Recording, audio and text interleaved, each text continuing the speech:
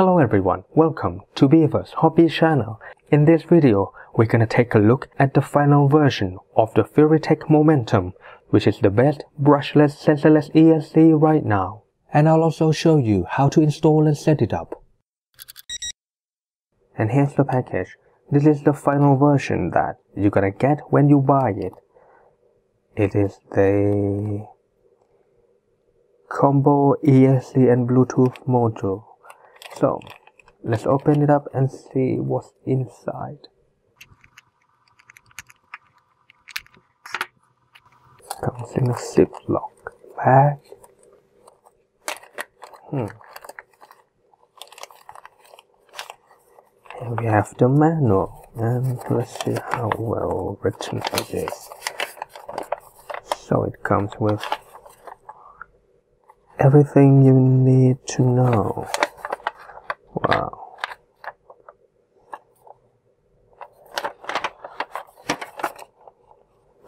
There's only one page.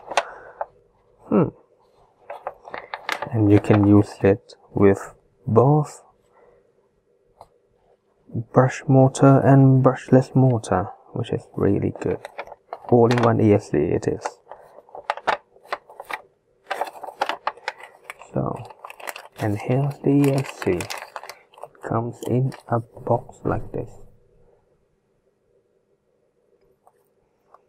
with some wrapping, and also a wire with a standard plug for a standard receiver, which is fantastic. So let's open this up and see what's in the box.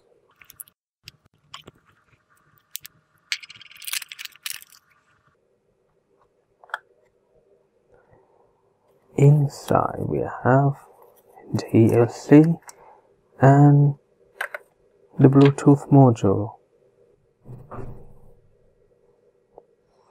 So it comes pre-installed with the plug for micro receiver, and because it comes with the plug for standard receiver as well, so it comes ready to use with a standard receiver like this or a micro receiver like this. Both are viable options for you. And well, it comes in a shrink wrap, so if you want to change the plug, you're gonna have to cut this off. And also if you want to remove the Bluetooth to save weight or something, you're gonna have to cut the shrink wrap off. And it comes with no motor plug, so you can either solder the wires directly to the motor, or you can solder some plugs to it. What I'll normally use is the 2mm banana plug. And here's the battery plug. It comes with a JST PH 2mm plug. This is a standard size if you use atomic or GL battery. So basically what you'll get when you buy this ESC, the complete package, is the ESC with Bluetooth module pre-installed on it, a plug for standard receiver, and a manual which is very well written. It doesn't have any plug solder to it, so you're either going to have to solder them directly to your motor yourself, or you can solder the plugs to it. I'm gonna have to go and solder these wires with banana plug so I can test it with my cars. The soldering is pretty easy on this one because I use the banana or the bullet plug. This is 2mm bullet plug. So first what you need to do is to strip and tin the wires.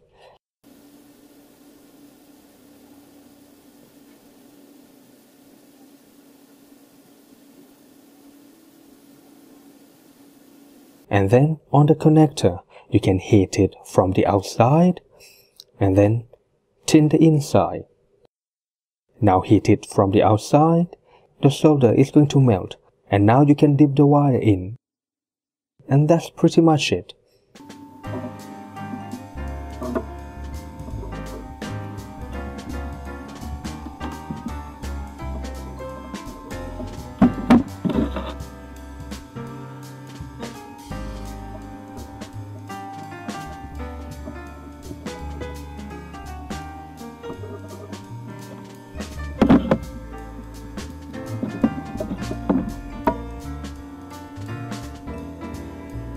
And finally, shrink wrap the connectors.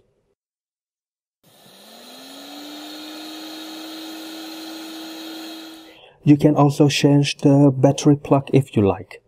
Here I have the standard JST-PH, but you can also change it to something like, for example, this one has XT30, and this one has JST-XH 2.5mm plug, which is the same size as the standard balance plug. Now it is ready to go on the car.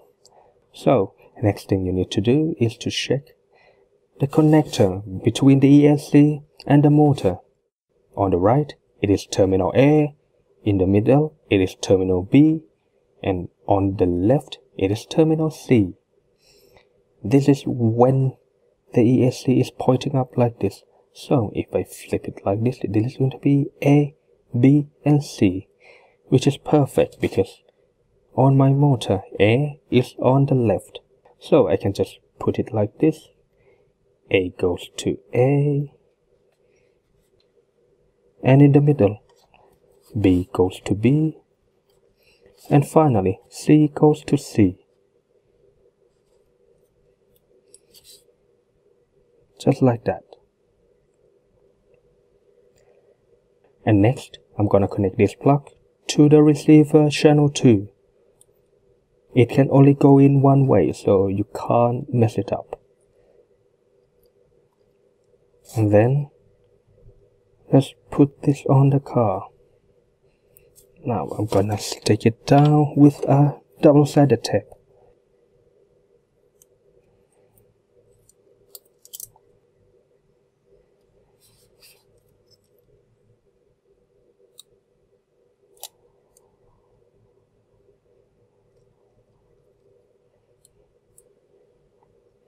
And here it is. This is not going to be the only car I used it with, and I'm gonna use it with different cars as well to test this ESC. So use the plug and leave the wires long on purpose. Let's bundle them up together and zip tie these wires together.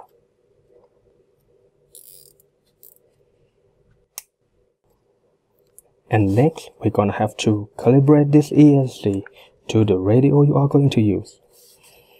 But before that, we're gonna go to your Android or iOS device, install the app to set up the ESC via Bluetooth.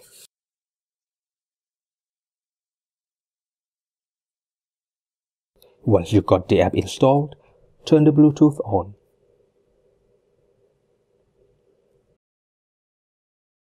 And then go to the location setting and turn it on as well. Otherwise, it is not going to work. And then turn the car on. Welcome to Noble. Just plug the battery in.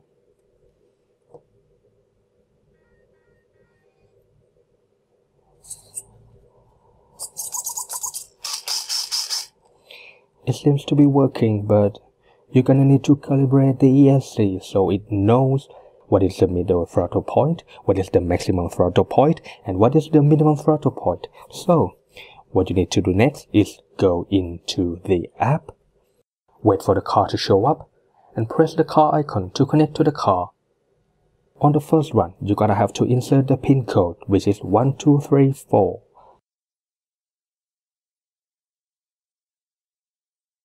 Next, let's check the firmware. You're gonna see that it is now on the final version. And next, we're gonna go to the throttle and then press the calibration. It is going to go into calibration mode. Now, take your radio. When it said Z0 speed, then click OK. Now click OK. Next is full throttle. Click OK. And finally, full reverse. And click OK. Do you want to save? Yes. And it is done. But now you're gonna see that it goes backwards. When you pull the throttle, it goes backward. Because the default setting is for the motor to run on the clockwise direction, and in many cars, just like this XRX DPA, the clockwise motor direction is the reverse. So we go into the running and then rotation direction, go to counterclockwise. And now we have the correct direction.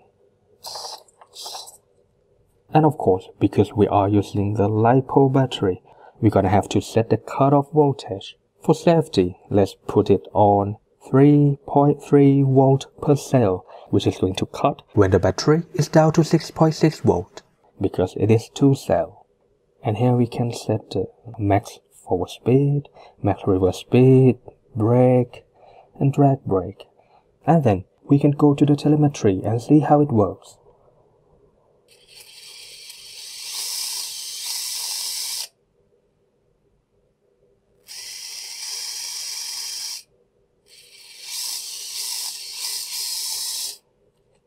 Now, let's see it on the floor.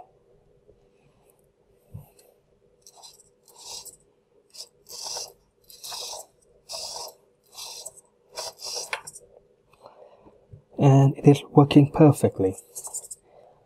And the last thing you might need to change is the user button. Right now, in this default state, it is doing nothing, which means once you plug the battery in, it is going to turn on. Actually, it is not a very good way to use this ESC, so we can go into the setting, user button, and then change from none to start, stop. So, with this, when I press the button, the car will turn off. Just like that. Signal lost. And then, when I want to turn the car on, I can click this switch, and it is on.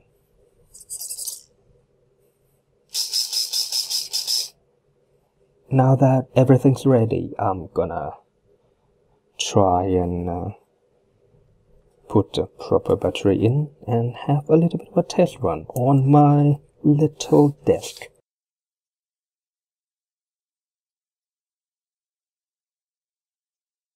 From the setting, now I can click this to turn the car on.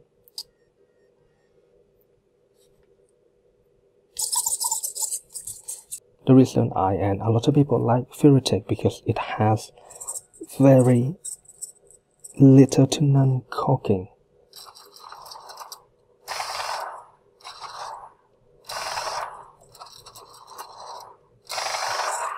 The throttle response is just like a censored ESC, which is rapid and precise. And especially in this final version of the firmware, which I'll cover in another video, it is fantastic. So, let's do a little bit of a test run right here.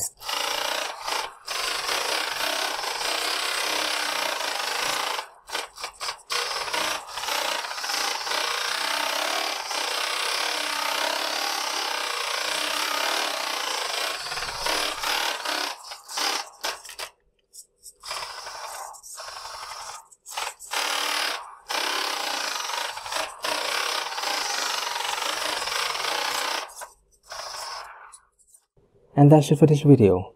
Thanks to Furitek for sending me this final version for testing. And this ESC is going to be on sale very soon. They're gonna start selling it this month, which is April of 2021. If you have any question, feel free to comment down below. Thanks for watching. See you again next time.